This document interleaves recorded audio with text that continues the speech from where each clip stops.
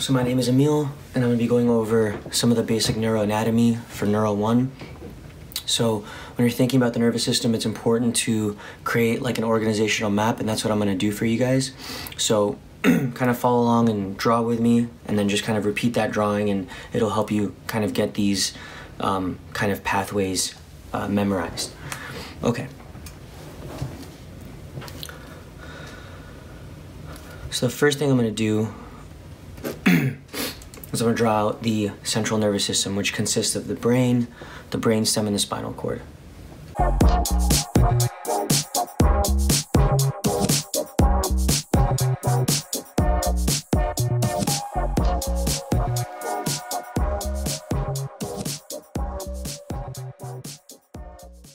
So this is the central nervous system. Here's your brain.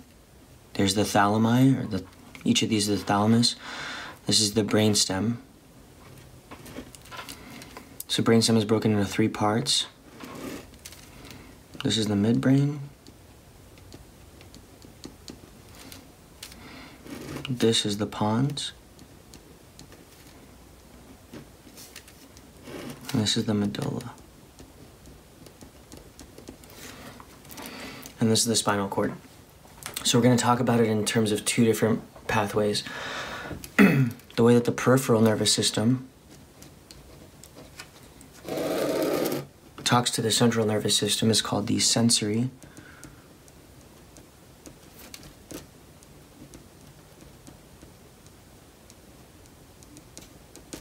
or afferent pathway. And the way that the central nervous system talks to the peripheral nervous system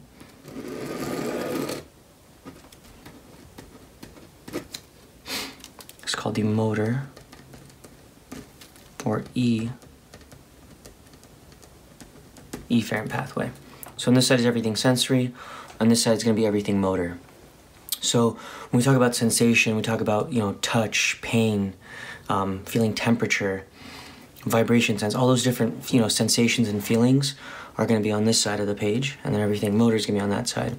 So when we break down your sensory pathways, we're going to talk about these different tracks.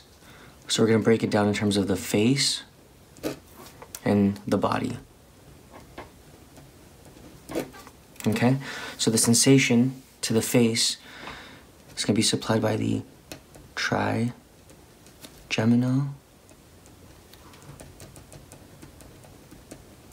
thalamic tract. Okay? And this is cranial 5. All right, trigeminal nerve is going to be all that sensation to the face, to the thalamus.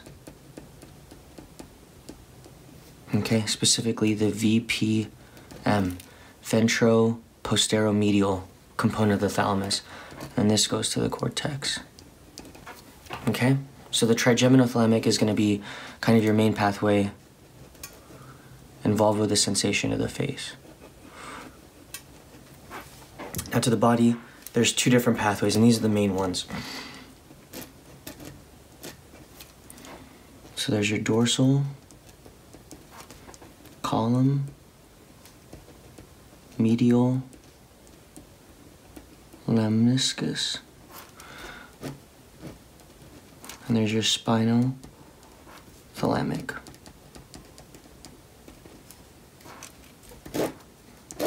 Two pathways. The dorsal column is going to be in charge of doing vibration,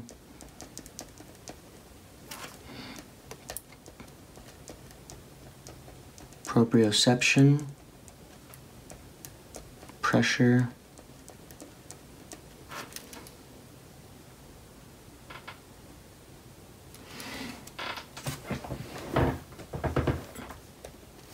spinal thalamic is going to do pain, temperature,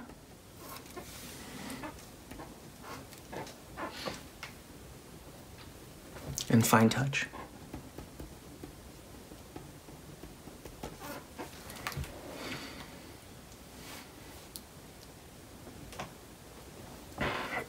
So now I'm going to talk about the 2 different pathways in 2 different colors. Now, first one I'm going to talk about is this dorsal column.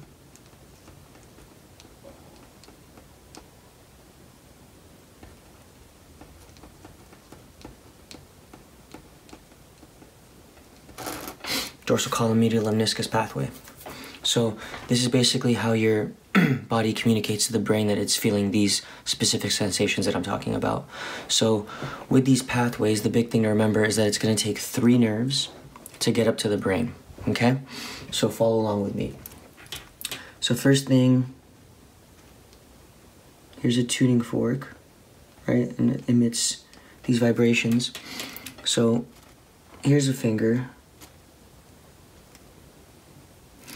And within the finger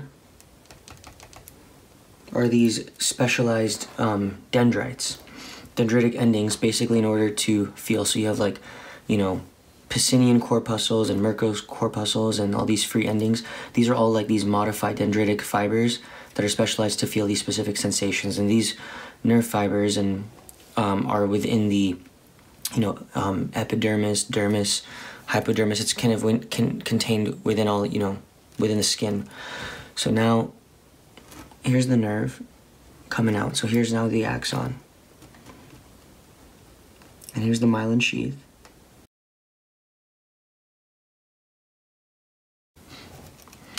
Now this nerve, like all these like nerve fibers are bundled up and it's carried within the actual peripheral nerve.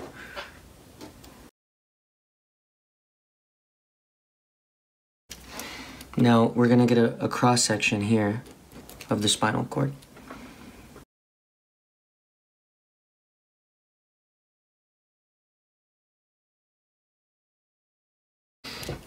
And the nerve comes up like this.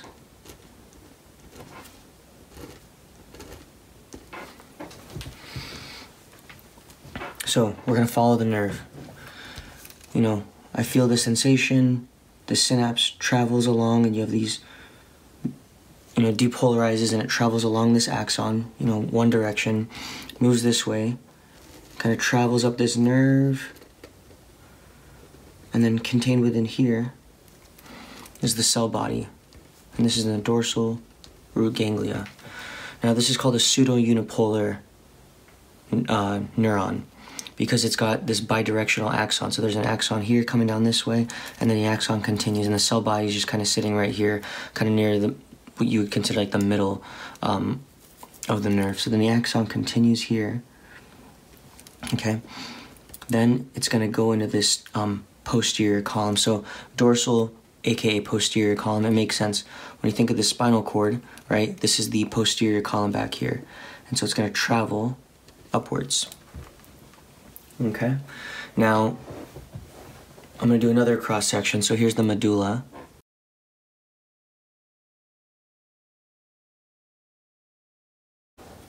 Okay, so this is the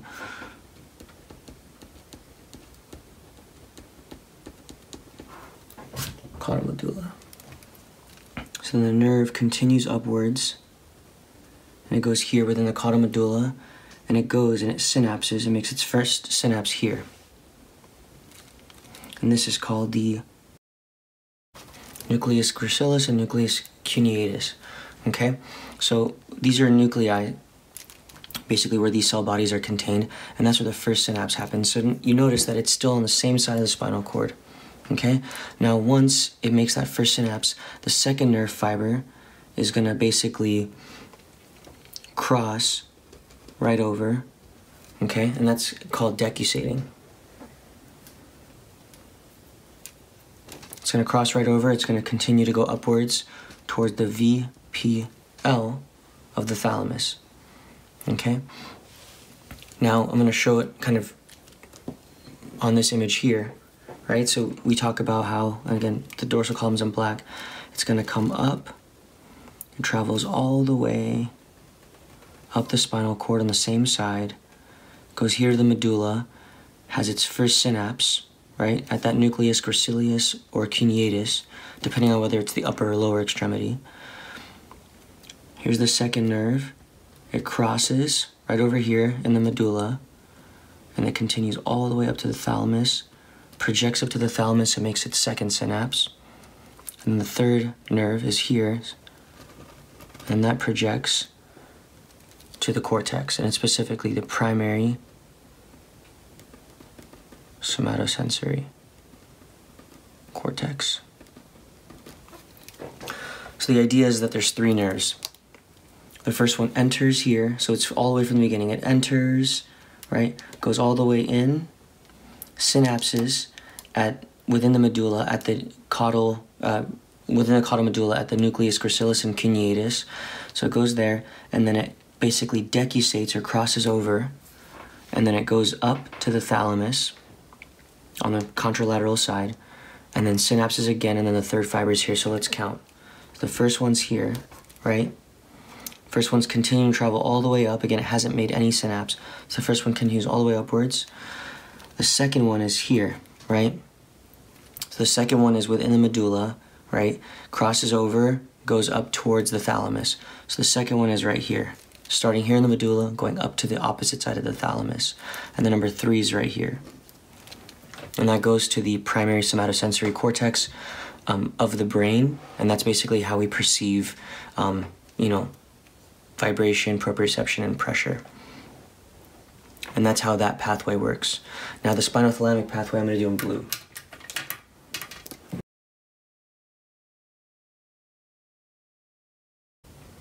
So here's a nail.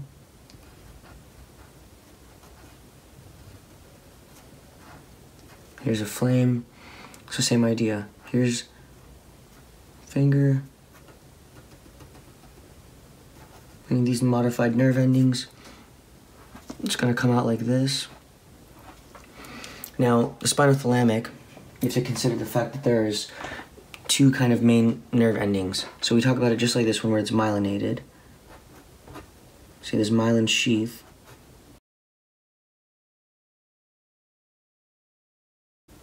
Consisting of these Schwann cells. So it's going to travel and jump.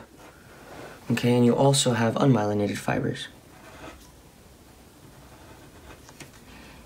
They basically just have like a naked axon carrying the synapse all the way through. Again, it's, you know, unidirectional. You have, you know, depolarization of the cell, and it's basically kind of conducting this signal all the way through, almost like a cable wire. And let's show them kind of composed in the same kind of nerve sheath. So the ones that are myelinated are called alpha or A delta fibers. Okay, so these are myelinated. And then these C fibers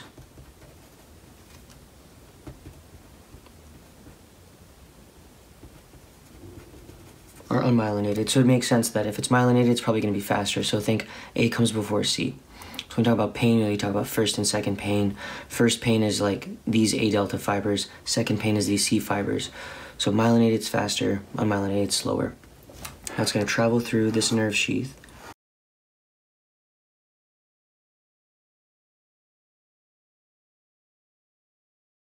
So again, same kind of cross-section of a spinal cord. Now these fibers are going to do something very similar. So the first fiber is going to run this way.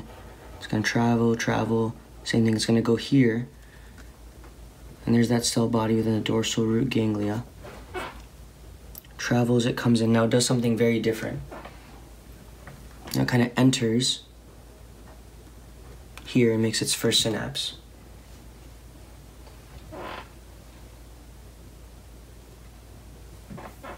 So it's on this ipsilateral, so ipsi means same, so on the same side of the spinal cord, wherever, you know, let's call this, you know, right.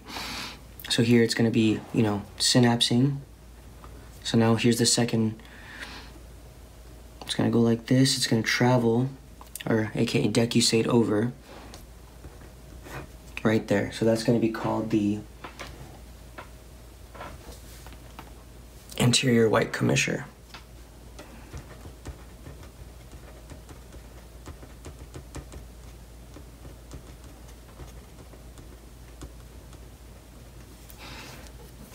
And then it's going to go up, so spinothalamic sits kind of here out in the front, and then it's going to travel. So now what's the difference? The dorsal column, it was on the same side of the spinal cord all the way up. It didn't cross over until all the way up here in the medulla. Whereas this spinothalamic, it does its first synapse immediately, and it crosses over immediately. So think like right after the first synapse is and then right after that is when it crosses over. Dorsal column doesn't do it all the way until the end when it gets into the brainstem. Here it's going to cross over immediately and then go up. So it's going to go up, up, continue, and it's headed to the same place, the VPL. Except the difference is now it has crossed over immediately and it's running on the opposite side of the spinal cord. Everything has to get to the other side of the brain. So they all got to cross, it's just a matter of when. So now on the spinal cord we'll show the same thing. So let's show this blue nerve kind of coming in, right? First synapse happens here. It crosses in the anterior white commissure, and then it's headed on the other side of the spinal cord. So it keeps going all the way to the thalamus. Same thing here. It's going to synapse, and the third one is up there. So now let's do it for the spinothalamic tract. The first nerve is here, okay? The second nerve is basically right after it synapses here in the kind of dorsal region of the gray matter. So this is number 2. And number 2 courses all the way up. So this is all number 2. And the number 3, same thing. It's going to be they're identical as far as where they're starting, where they're ending. The third nerve starts at the VPL of the thalamus and goes up to the primary somatosensory cortex. So these all are 3 nerves, 2 synapses. It's a matter of this one, for the most part, travels ipsilaterally, and the spinothalamic, for the most part, travels contralaterally. So it decussates right at that level, or 1 to 2, kind of above. So for the most part, when someone damages their dorsal column, it's usually going to be on the same side. So if I damage the left side, or in this case the right side of this spinal cord, I'm going to have right-sided deficits because it's basically running along the same side. The spinothalamic is tricky because if I damage the right side of my body, it means that it was on the left side of the spinal cord, because this nerve is running along the opposite side of the spinal cord. So dorsal column, think same-sided lesion. Spinothalamic, think opposite side of the spinal cord. So always remember where they decussate, and that kind of tells you where the lesion is. And that's, again, one of the biggest things with neuroanatomy is localizing lesions. So this is the sensory pathway. When someone's complaining of sensory deficits, right, they're going to have numbness. Patient will be coming in complaining of, so signs and symptoms are going to be, they're going to complain of numbness, tingling,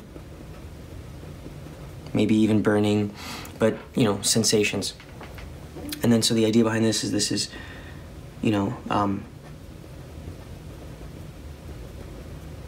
paresthesia, okay?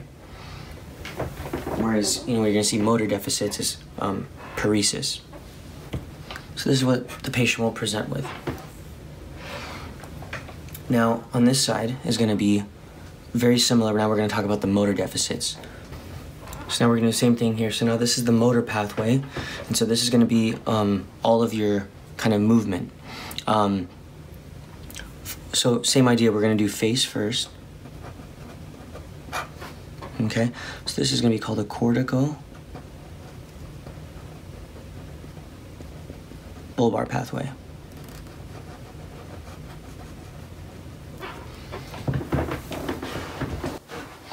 So the main cranial nerves that it's going to innervate is cranial nerves 3, 4, and 6 in order to do your extraocular muscles for eye movement. Cranial nerves 5, 7, 9, 10, 11, and 12, and these are for muscles. Specific muscles, not the eye muscles, but other ones. So this is like your muscles of mastication.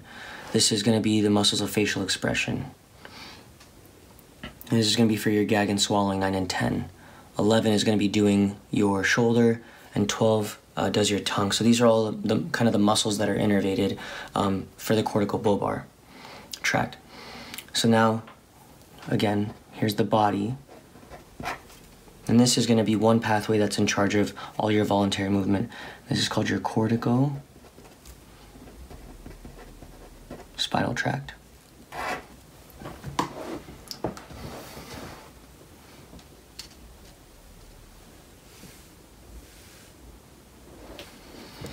So this one is going to be in charge of movement. So now, the important thing to remember is the name tells you where it starts and where it's headed. So you look over here, dorsal column, medial lemniscus. It starts off in the dorsal column of the spinal cord, and then it's going to go to the medial lemniscus, which is kind of within the brainstem, okay? It's that region of cells. Spinothalamic starts at the spine, right? Spinal cord goes to the thalamus. Okay, so it tells you where it starts and where it's headed. Same thing here, corticospinal tells you where it starts and where it's headed. So it starts in the cortex, right, in the brain, and then goes to the spinal cord, which makes sense, right? Because we talked about everything for the peripheral nervous system. It's either afferent, so your nerves to your brain, or your brain to your nerves. In this case, because this is your motor pathway, it's going to go from your brain to your spinal cord and then consequently to your nerves. So if you're ever forgetting, what does the tract do, think, this tells you where it starts and where it's headed. Okay. Also, something to consider is the involvement of the thalamus. So I like to think about it like this. Anytime I'm thinking of a sensory pathway, in order for it to get to the brain, it's got to do two things, right? It's got to cross over, like they all do, and it's got to go through the thalamus first. So I think about it as like the brain is the president and the thalamus is the secretary. So you got to go through the secretary first if you want to talk to the brain. So for these sensory pathways, they all have to stop at that VPM or the VPL of the thalamus to get to communicate to the brain. And then the thalamus kind of decides what projects up to the brain and what doesn't. Okay? Now, consequently, the motor pathways, think again back to the president. Does it have to go through the secretary to talk to whoever he wants to talk to? No, right? It goes straight down. So it basically bypasses the thalamus. So you want to get to the brain, you got to go through the thalamus first. But if the brain wants to basically coordinate movement or or decide to voluntarily, move a limb, it bypasses the thalamus, it doesn't need it. Okay. So now we're going to draw that same pathway again and show you another cross-section.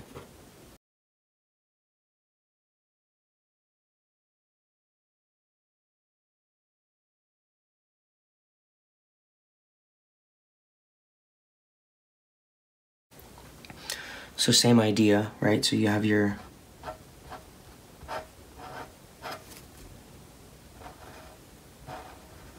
right, so this is your dorsal root ganglia.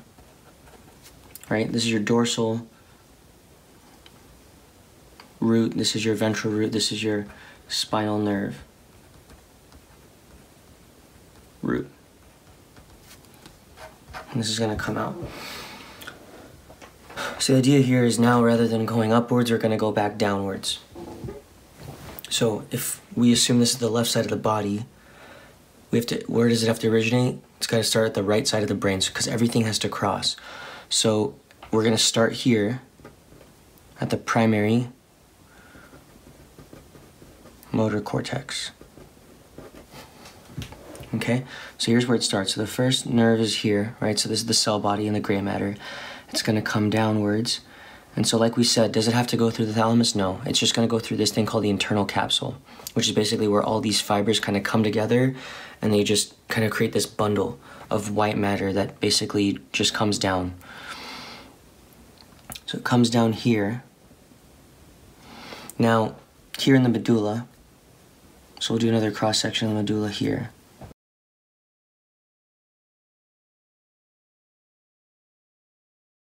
So now at the caudal medulla, these fibers are going to come down here and they're going to decussate. And this is at the pyramids.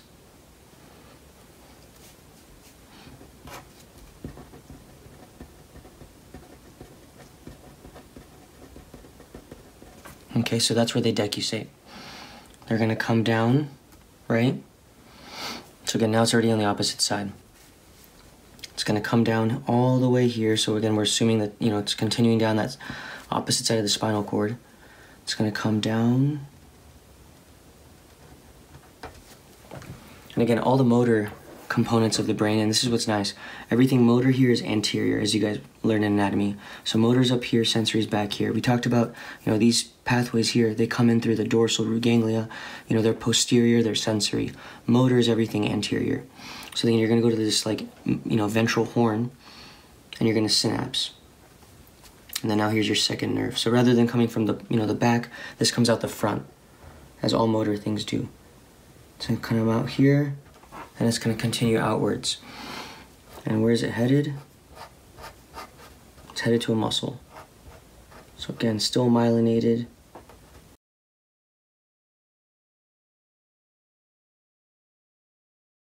So it descends, gets to the end of this axon, right? So this is the axon terminal. So again, when it depolarizes, it gets all the way to the end of here. It goes to learn, right? So calcium rushes in, and then these vesicles that contain this neurotransmitter called acetylcholine, these vesicles go all the way to the edge here, and they're released. So they release their contents, and acetylcholine is released here. Now, where's this headed? So this goes to the end plate, the motor end plate. Here,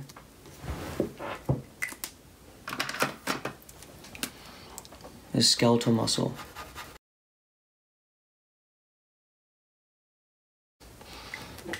Biceps brachii, any muscle you can think of that's skeletal muscle.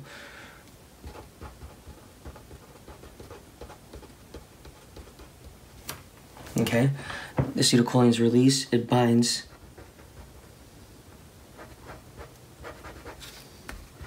to these muscarinic receptors. Okay, and these are muscarinic.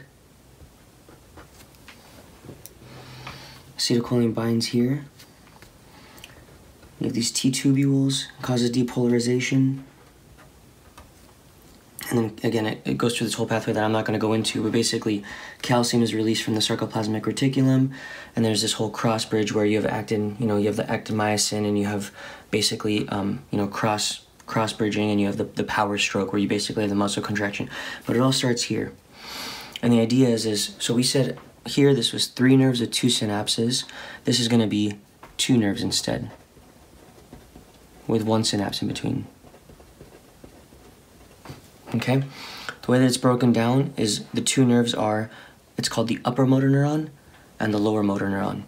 So the entire time it's in the spinal cord, right? Here it's up here, it crosses. That whole time, it's going to be considered the upper motor neuron, which is nerve number 1.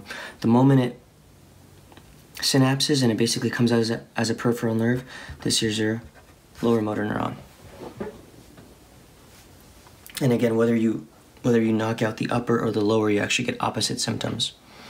So what I remember is, upper, everything goes up. You get hyperreflexive, hypertonic. You get, increased spasticity. Lower motor neuron, everything kind of goes down. Okay, hypotonic, hyporeflexive, things like that. So I'm gonna go into that in a little bit more detail later, but just the idea that there's 2 motor neurons, right? So this is the motor nervous system, and so it's upper and lower, and they make sense. The higher one up is the upper, and then the lower one. Now the corticospinal tract is also known as the pyramidal tract. Way to remember that, think, okay, where does it decussate? The medullary pyramids. Okay, so this is gonna be called the pyramidal tract. And then when you think, okay, what are the, so you'll learn, what are extrapyramidal tracts? Well, this is the pyramidal tracts. All the other ones that are coordinated in our motor function are going to be called extrapyramidal. So, EPS,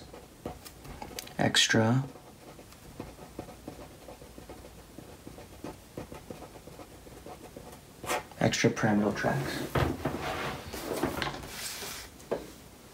And so there's 6 of them. I'm not going to go into detail as to what, they do. When you think pyramidal tracts, think corticospinal and corticobulbar, and then all the extrapyramidal tracts are these kind of more basic, kind of primitive tracts that the body uses. So this is, rubrospinal,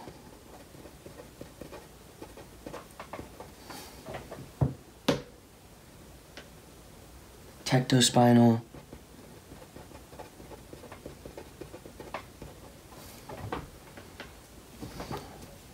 lateral, vestibulo,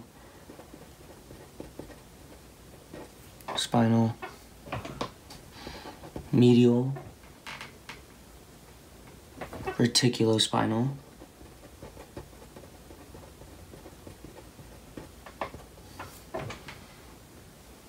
pontine, reticulospinal.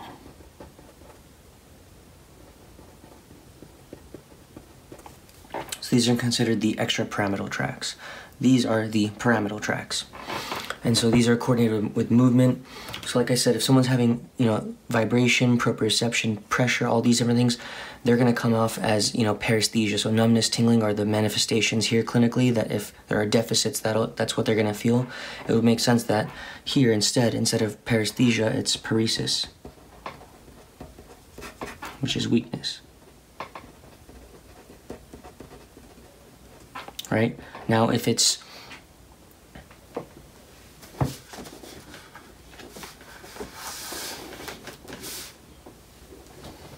so weakness if it's partial, right? So they have some function, but it's weak. That is specifically paresis. If there's none at all, right? They have no movement, nothing at all. That's plegia. So this is partial, and this is none, or you're gonna say complete, knocking out of the nerves.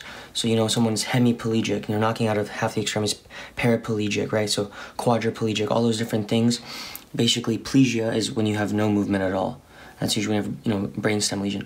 If it's partial, right? Partial, so hemiparesis, quadriparesis, paresis, anything associated with, some weakness is gonna manifest as something paresis. Okay, so think weakness, think numbness and tingling. Sensory, numbness, tingling, weakness, paresis. Okay?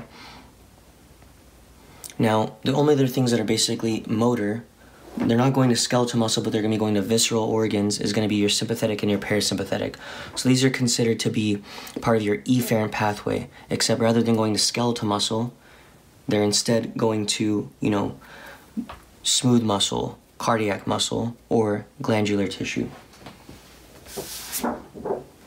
So I'm not going to go into a ton of detail with how the, sympathetic and parasympathetic tracts work, but here's kind of a quick kind of summary about it. So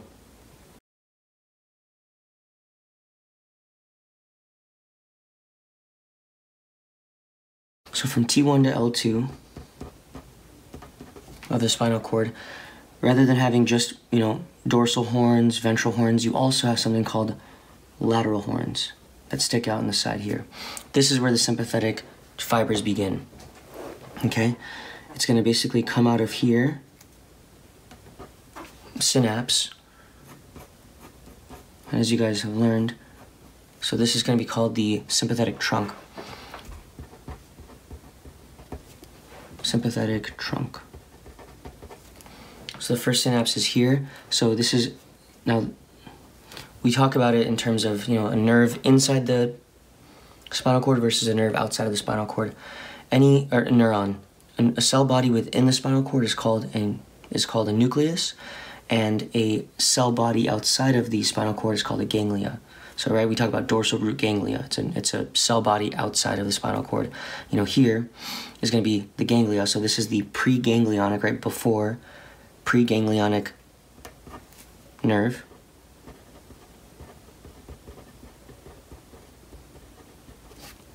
And then after, right, synapse is here, it's gonna come out, and this is the postganglionic.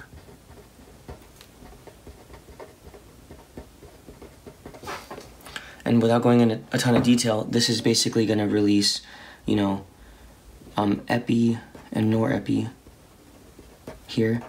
This goes to alpha and beta receptors of all your different organs. The big thing I want you to realize is that there's a short preganglionic, it goes to the sympathetic trunk and synapses, and there's a long postganglionic.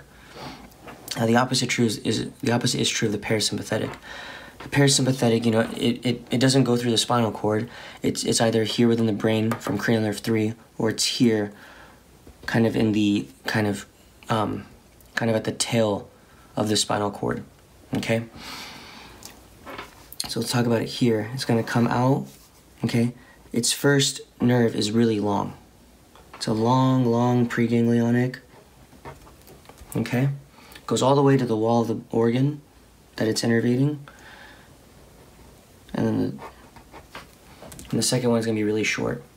So here it's going to be acetylcholine instead, just like this. Okay? And this is also going to go to muscarinics. So M1, M3, M5.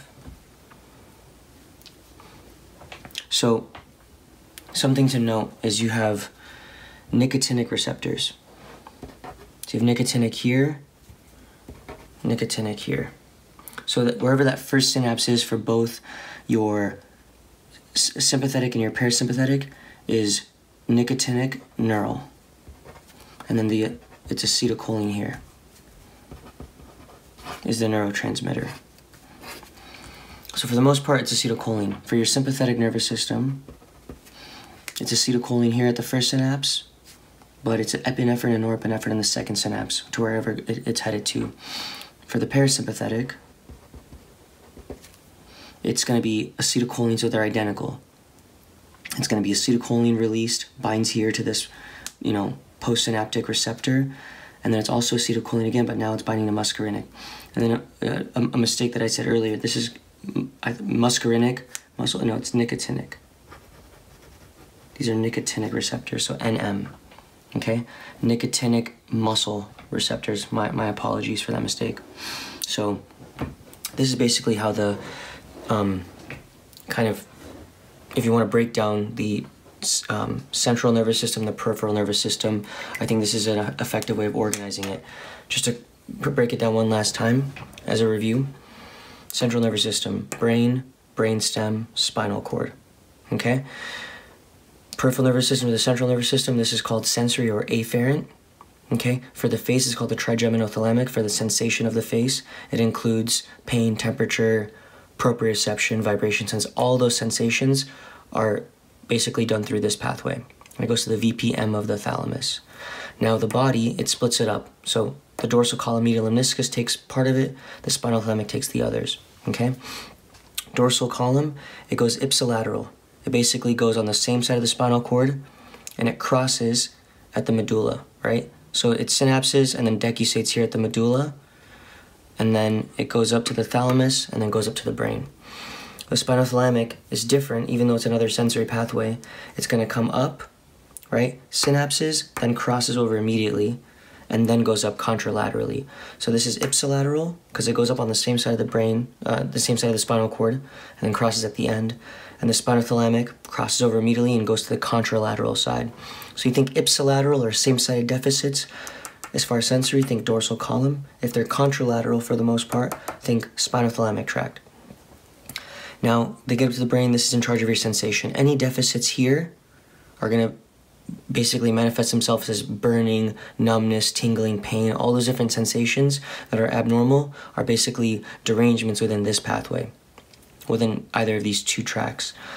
Now the motor pathway, right, so your central nervous system communicating to your peripheral nervous system is broken down into your, so we talk about it in terms of face and body. So cortical bulbar is for the face, and these are all the cranial nerves that are innervated, so then that's all the face. Now the body, one track is responsible for it, and that's going to be called the corticospinal or pyramidal tract. And it's going to be involved in movement. So for this one, remember, it goes down, doesn't go through the thalamus, right? Brain doesn't need to talk to the thalamus. It does whatever it wants. So it comes down, down, down, down. It goes to the medulla. It crosses kind of at that bottom part of the medulla, okay? So it crosses here, and then it comes all the way down. Comes all the way down and out, okay? So it crosses here at the medulla, right? Specifically at the medullary pyramids. And then it comes down, down, down. Synapses here at the ventral horn, comes out as the lower motor neuron, and then goes to whatever skeletal muscle it's going to innervate. So this is only, one kind of muscle, right? We have cardiac, we have smooth muscle, we have all these glands. Anything that's going to be considered, visceral is going to be done by the sympathetic tracts and the parasympathetic tracts. So these two are not going to be skeletal muscle, they're going to be smooth cardiac. These ones instead are going to basically start, if it's sympathetic, it's from T1 to L2. It starts here within the spinal cord, right? The first nerve comes out, it's a really short preganglionic, synapses, really long postganglionic, and then it releases epinephrine and norepinephrine. Now the parasympathetic is the opposite. It's going to have a really, really long preganglionic, right? The synapse here happens near the body wall. Acetylcholine is released, and then again, here's your postganglionic, and then acetylcholine is released again. And these are muscarinic receptors, okay? So this is your autonomic nervous system here that's responsible for these, and then this is basically everything that's involved in voluntary movement, okay? Anytime I have a deficit here, paresthesia, deficits here, paresis or plegia, right? So any weakness is a deficit in these pathways. Numbness and tingling is going to be deficits in this pathway. And the big thing to remember is just where do they cross? Where they synapse is less important, because where they cross tells you, okay, is there a deficit, you know, at the same side of the body or the opposite side of the body? And this will basically help you to localize where, you know, spinal cord lesions are, or nerve lesions, or brainstem lesions are. So this is a kind of general overview. You know, go through this a couple of times and break down these different pathways. White matter tracks are these freeways where nerve fibers just run up to the brain and run down. So I think about these just highways that nerves run on. The three tracks that are extremely important for you to know is number 1, dorsal column medial lemniscus, 2, spinal thalamic, and 3, corticospinal. These are your main tracks through the body that basically help you to communicate, you know, sensation and motor function to the brain and vice versa. Thank you.